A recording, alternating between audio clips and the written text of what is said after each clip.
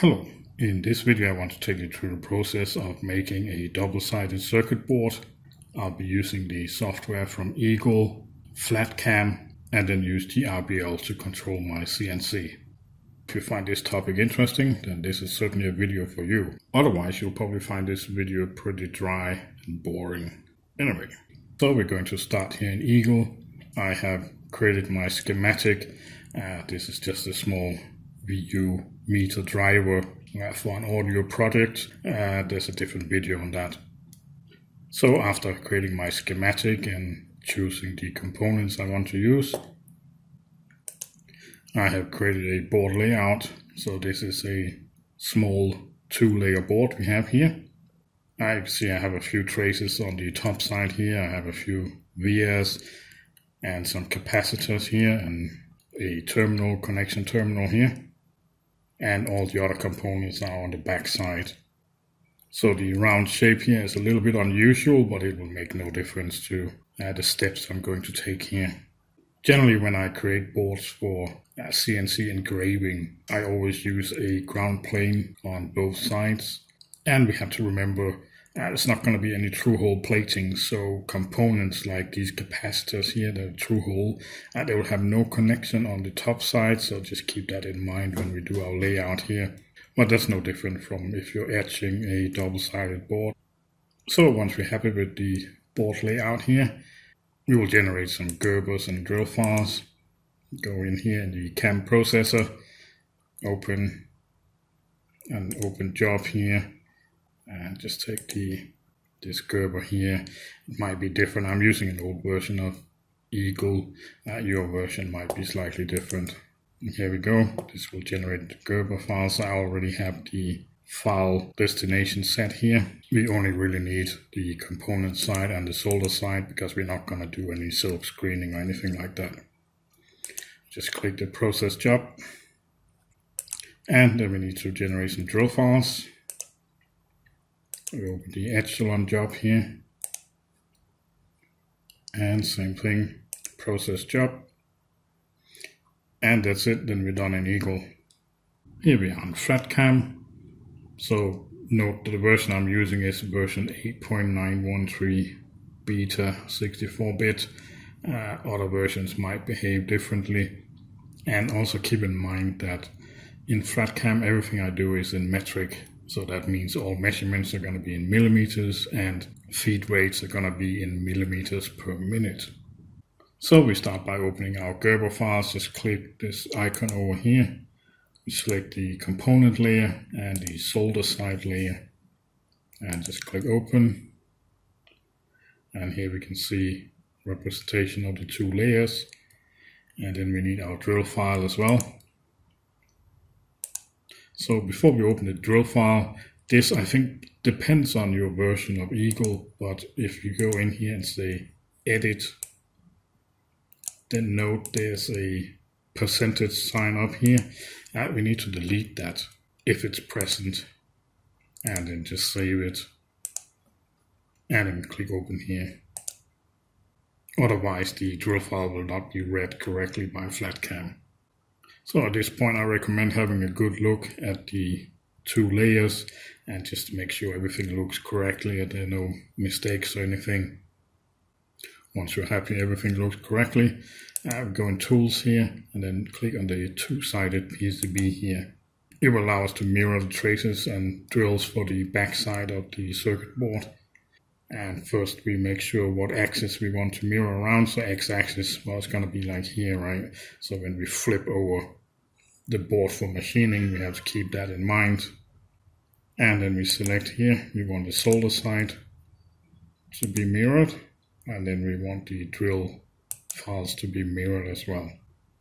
Then we need to add some reference points. So we need to drill some holes in the raw circuit board we can use for alignment. And the easiest way to do it is just to hold down Shift. You click where you want the hole. So one thing I recommend, you need to keep the point at 0.0 clear because that's where the CNC is going to start all the operations. So do not put your alignment holes anywhere near 0.0. And we're going to be using some pins, so we also want to make sure that the CNC is not going to run into our alignment pins. So I recommend keeping them outside, for example over here somewhere.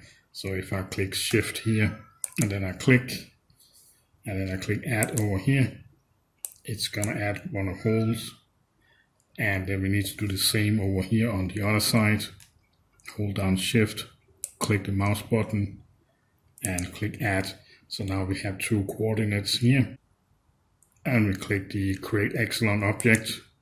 Now you can see it automatically mirrors and it creates now 4 alignment reference holes here. And if we click back on the project tab here, we can see it created a drill file here called alignment drills. So since this is going to be our first machining operation, I'm just going to name this 1 to keep track on it, and we select this alignment drills here and click the selected tab over here. Then we can see it's set up to drill 4 1.5mm holes, 2.5mm deep. I want them to be a bit deeper here for our alignment pins, so I think 6mm. And C travel is fine, 1mm. Tool change, yeah, it's fine. Feed rate plunge, yeah, it's fine. And make sure the post processor is set to GRBL, just to make sure we don't run into any compatibility issues with the G code. And then we can just click create G code, and we can see here it draws what the G code is going to be like in the movement. So we see it starts down here at 0.0 and then it just goes around and drills these 4 holes. And then we can say save here, and we save it as the first CNC file. And then we can click back on the project tab here. So the next operation we will be preparing is the engraving of the component layer on the top side of the circuit board. So we select the component here and click selected. So the first number here is the tool diameter. I do use a 0.1mm tool, at least that's what it's advertised as, but I set it as 0.12mm. Then we have the number of passes. I usually set this to 4. It is basically how many times it's going to go through maximum in each of the traces it needs to engrave. It will be visible later. And then we have an overlap here. So this is a bit strange because it's actually like a percentage. So 15 would be 15%, but actually I like to set this to a little bit higher, 25. And it's very important to set this to combine, otherwise it will generate separate files for each 4 passes here. And that's it. We can just click full geo here. And what you can see over here, so we get this red here. You can see these are the 4 passes it's going to take. And you can see here what it's going to look like. So it's a good idea to have a look and see everything looks okay again. If you're happy with it, we can go on. So here we will set the cut depth. It's certainly not going to be 2mm. We need something like 0.05mm. Multi-depth, no, we don't need that here. C treble 1mm, yeah, it's good. Tool change, we don't really need that. Feed rate, we probably want to set that a bit higher, maybe around 80. It depends on how much of a hurry you're in. I think around 80 to 100 works well, at least on my CNC. Plunge rate we can set a little bit higher, maybe set it 150. And again, post processor, GRBL, make sure it's compatible. And then we just click generate. That's it. And then we can click to save the CNC file. So again, I'll name this number 2. So there's no confusion what order they're going to be processed in. Then we can click back on the project tab. And the next step will be engraving the solder side or the bottom side of the circuit board. So I'm just going to run through that really quickly. It's exactly the same steps as we just did for the component side.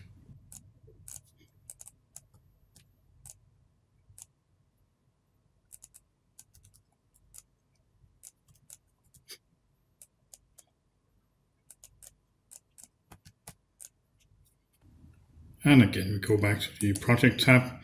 Now it's time to do the drill files.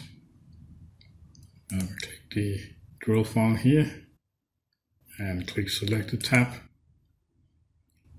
And we can see here a list of all the holes we need to drill on the board and the sizes of the drills. First we have the drill depth, so it's set to 2.5 millimeters, so that's probably a reasonable number. I'll be using a 1.6 millimeter FR4 board for these circuit boards here. And travel 1 millimeter, sounds good. Tool chains, so yeah, we do need tool chains because we'll need to change the drill bits. And the tool chains height here, 30 millimeters is good. Plunge with the drill, 60 millimeters per minute, yeah, sounds good. Spindle speed, yeah, it's good. Post processor looks good. And we can click create G-code. And again, just click the save here. And we'll name this number 4. And save that. So the last operation we need to do is cutting out the actual board. There's a tool here called Cutout PCB. And first we select the object. I guess we should use the solder side object here. Tool diameter. So the cutout tool I'm using is a 2.4 millimeters. These two, yeah, just ignore them. And then usually I use the manual here. Again, select the solder side because by this point we already flipped the circuit board. And just say generate geometry. And see it creates a tool path on the outside here.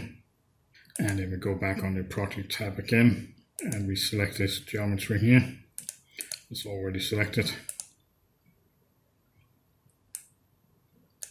And see the tool is 2.4 millimeters. The depth we want to cut 2 millimeters. That sounds reasonable with a 1.6 millimeter board. And in this case I do want to do a multi-depth pass, so I want to do 0.5 millimeter at a time. My spindle is not very powerful, so this works well on my CNC. It might be different for yours, maybe you can do everything in one pass. Tool chains, don't need that. Feed rate, I'm not going to go too fast here. 50 millimeters per minute is probably fine. Again, GRBL post processor, and we can click generate. And you can see here the blue generates the tool path. Click save again. And this is our last step. So give it number 5. And that's it, we're done in FlatCam. And for those interested, this is what my mini benchtop CNC machine looks like. It's nothing special.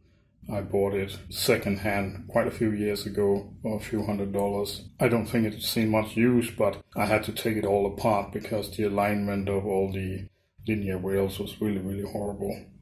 Anyway, it's working good now. So for this board I'll be using a piece of this little FR4 board here.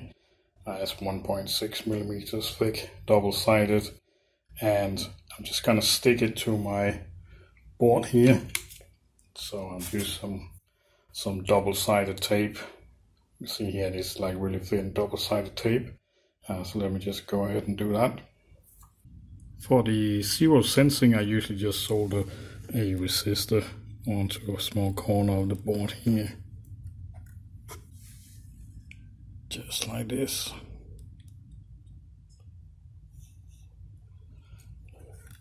Just to make sure I have something I can grab onto with a solid connection.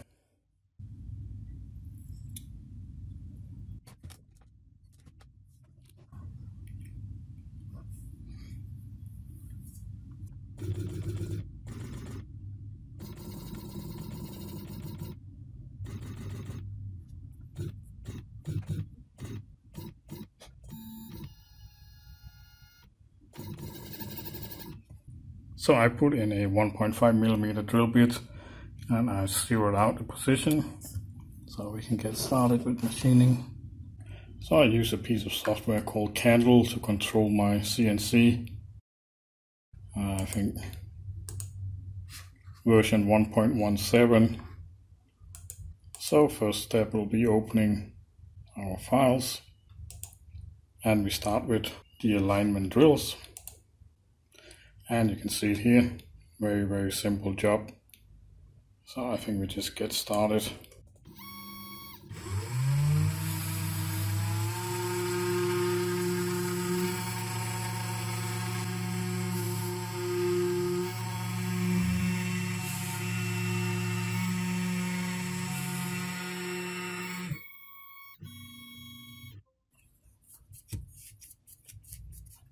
And that's it, the first part of the job is done. And time to open the second file, topside engraving. So I have switched the tool in my CNC to a V-bit 30 degrees, 0.1 millimeter. And before we can start the job, we need to do a height map. And click create here. And first we need a size to match the size of our board here. I'm just gonna click auto. It will auto size it. Currently it's set to a grid of 5x5. That's a little bit too much for this small board we're making here. I'll just set that to 3x3. It's gonna probe 1, 2, 3 and 3 here, so we'll get 9 points. We can see here. And I'll go ahead and start the probing.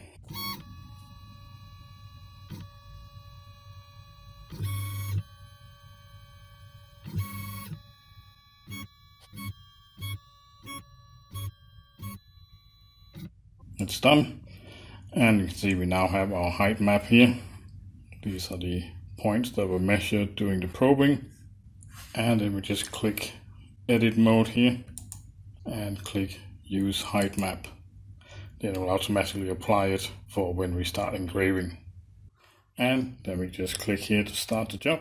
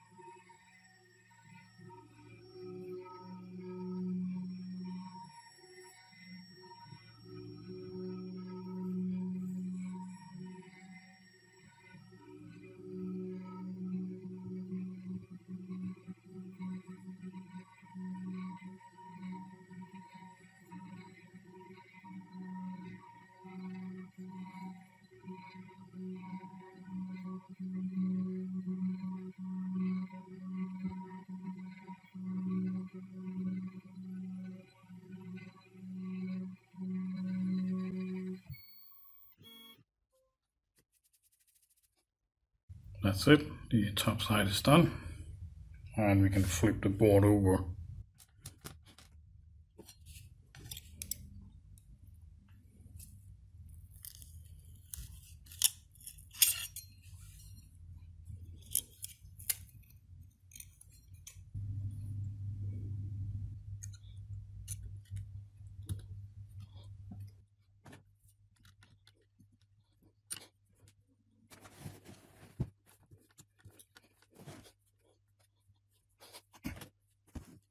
I have flipped the board over and I've added the small alignment pins in the holes we drilled earlier, and we're ready to engrave the bottom side of the board. We can now load the file for engraving the bottom side. Number 3 solder side here. And it will be exactly the same steps as we just did for the top side. So I'm just going to run through it really quickly. I first create a height map and then I'll just start the engraving.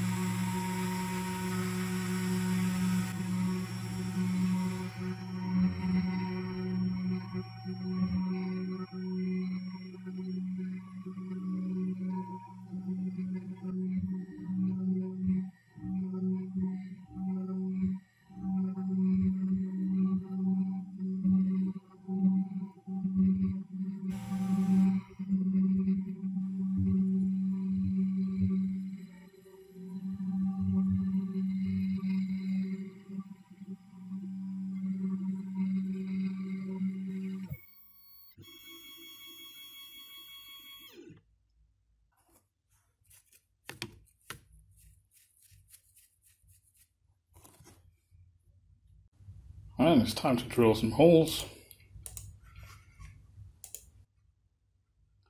So let's open the file here. And if we scroll down here a bit, we can see, well, the first drill size is 0.6 millimeters. Since there will be no through hole plating, I generally go 0.1 millimeters smaller than the specified size, because I like the holes to be as snug as possible. I've mounted the first drill bit. I would say with these small drill bits, it's a good idea to have a lot of spares, because if you're using the last bit of a specific size, then it's pretty much guaranteed to break the first time you use it. However, if you have plenty of spares, the first one will likely last forever.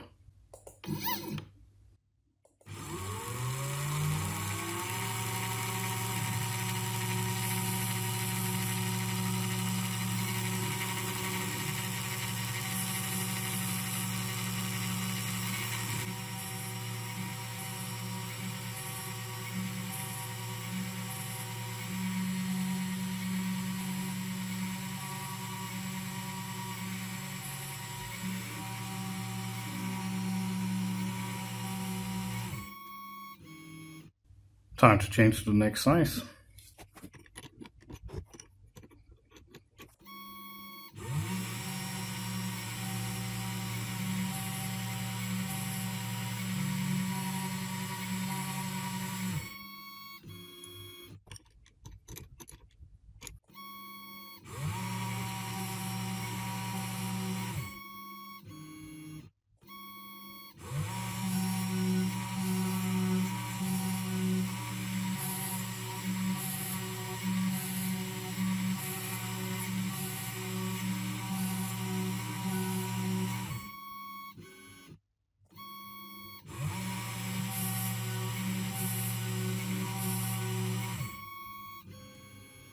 And that's it, we're done drilling. Now we just need to cut out the board.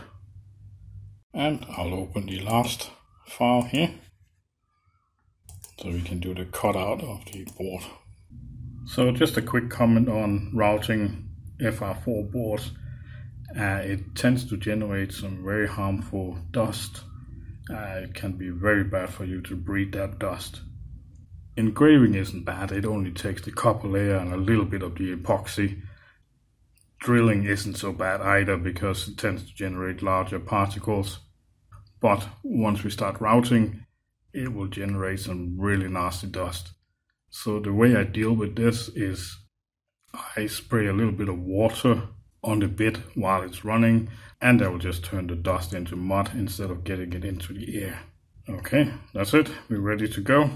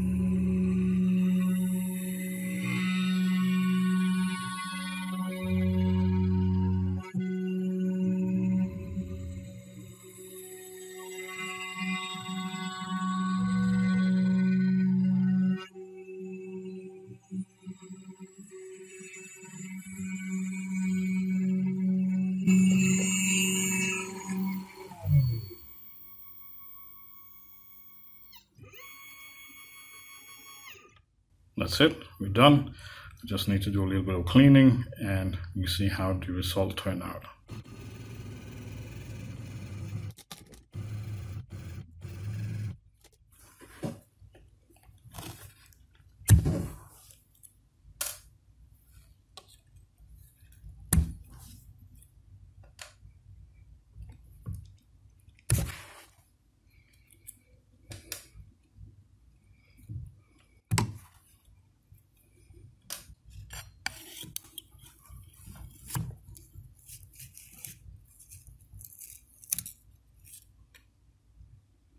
And here you can see the final result. So this is after I cleaned it with some Scotch pad. just to get the copper clean and get rid of any burrs. There's a little bit of burrs left, but nothing serious. I recommend only using Scotch pad to clean your boards. Don't use sandpaper, you're going to regret it. So I think they turned out pretty well. It's reasonably good quality. Keep in mind these are only 34 millimeters in diameter, and the smallest traces are something like 12 mils. The total machining time I think was around 45 minutes, but 95% of that time is just waiting for the CNC machine to finish, and the rest is just clicking buttons and changing tools in the CNC. I'll have a new video up in a few days where you can see the board in action. And in general, I would say making your own boards is not to save money. It's much cheaper to use manufacturers. These days you can get like 10 prototype boards for what, $5 to $10 or something like that. But the downside is you have to wait 3 weeks for them to arrive. In my case, I do a lot of one-off projects, and it's very convenient. You can go from schematic to a finished board within a few hours. And if you make some design errors or you want to make a few little changes, it's no problem. You can just make a new board in a few hours. Anyway, I hope you found this guide useful and interesting. So leave a comment, give a thumbs up, and subscribe for more content. Thanks for watching. I'll see you next time. Bye bye.